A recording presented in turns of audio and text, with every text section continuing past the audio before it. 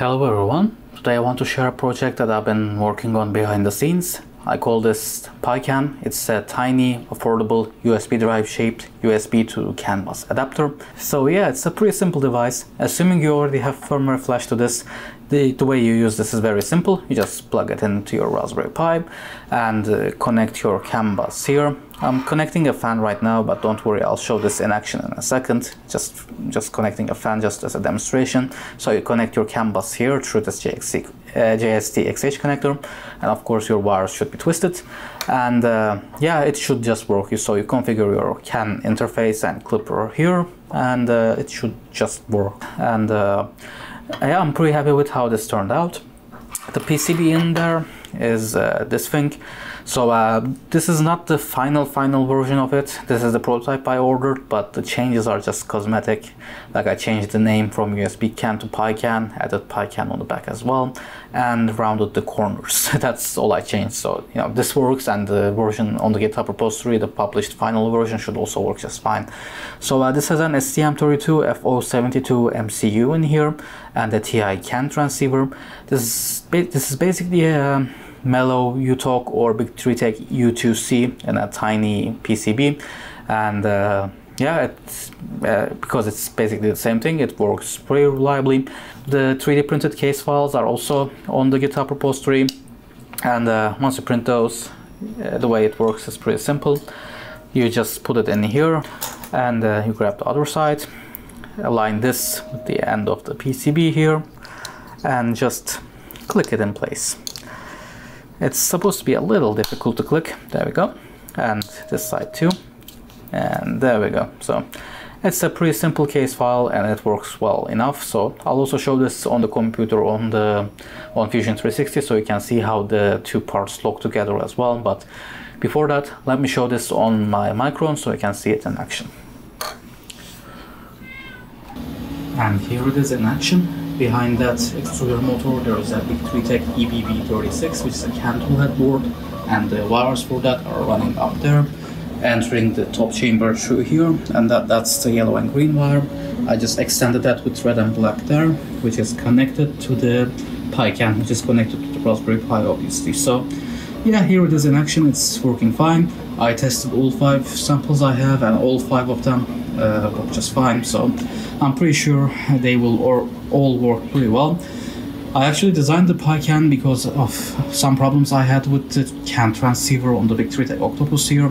I tried to get that working for the CAN toolhead board, the Big 3 Tech EBB36, but I just never managed to get that working, and in the end I realized the problem was the Octopus, not the cable or the CAN toolhead board. So I decided I needed a new USB to CAN adapter thing, and instead of buying a Big 3 Tech U2C or Mellow UTalk, I decided to design my own, mostly because, as you can see, I'm very space limited in this electronics chamber, and I didn't want to put another large board and a USB cable, which also occupies a lot of space in here. So I mean, I guess I probably could have made that work by stacking some electronics or something, but it's already very crowded in here. I didn't want to make it worse, so instead I came up with the idea of having a tiny USB drive shaped PCB. Let's go to the computer and I'll show you the GitHub repository of the project. I don't know what happened with the audio quality there, so sorry about that, but anyway, here is the GitHub repository of the PiCAN. Here you can find the README file, for example, which has some purchasing links from me and Lab 4450 in Europe and I think Portugal. If other vendors decide to sell these, I'll also add their links in here too. You can find the firmware flashing instructions. If you buy from me or Lab 4450 or some other vendor that does pre-flash their units, you don't have to do any of this, but if you buy from a vendor that doesn't pre-flash these, or if you just order from a PCB manufacturer, then you will need to flash the firmware to it, and you can find the instructions here. It's pretty simple to do that. You just have to put the MCU in DFU mode and yeah, just flash the firmware. It's pretty simple to do. On the GitHub repository also you can find the CAD files of the PCB and the case. I guess I call that shell. The source files of which lets you modify these PCBs. I use EasyEDA, so these are EasyEDA files in here, these JSON files. You can find the Gerber files, which include the Gerbers, but also the BOM and pick and place files. So you can order these from a PCB manufacturer.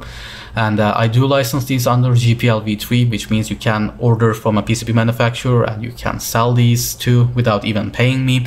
I benefited a lot from open source projects in the past, so I like to contribute. So I like to use the GPL v3 license, just like a lot of the War on Design projects. So this is licensed under GPL v3. If you want more information about the details of the GPL v3 license, you can read that in here. You can also find the SCL files for the case, so the two pieces. And I said I was going to show you how that works in Fusion 360, so here it is.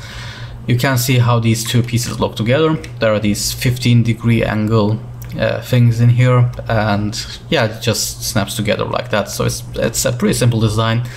I've experimented a lot with these kind of things in the past, and I found that 15 degrees for ABS FTM printed parts at least seems to work the best, so that's what I used here. And yeah, I think I had to do like 15 prototypes or something like that until I got a satisfactory result in many other things, not just the pieces snapping together. The PCB itself just sits in here, and there are no screws or anything. It just sits in the slots of the ABS file, and you know, it works pretty well, and it doesn't wobble in there or anything like that. As I said, it works pretty well. So yeah, you can find these files on the GitHub repository. One more thing I forgot to mention is you can see that the USB drive is of course a bit larger than a USB cable, but this doesn't block any of the USB ports on your Raspberry Pi. So for example, on the Micron, if you look, rewind the video and look at it, I'm using all 4 USB ports, 3 for USB cables. I connected the Octopus, the webcam, and the spare USB full-size B on the side of the printer for the Kusba to the Raspberry Pi, along with the PiCAN, and they all fit. So this doesn't block any of the USB ports. I think that's also worth mentioning. So yeah, again, it's a pretty small PCB, and it works well. So if you're interested in this, the GitHub page is linked in the description below. But that's it for this video. I hope you found this project interesting. If you did, please leave a like down below, and thanks for watching.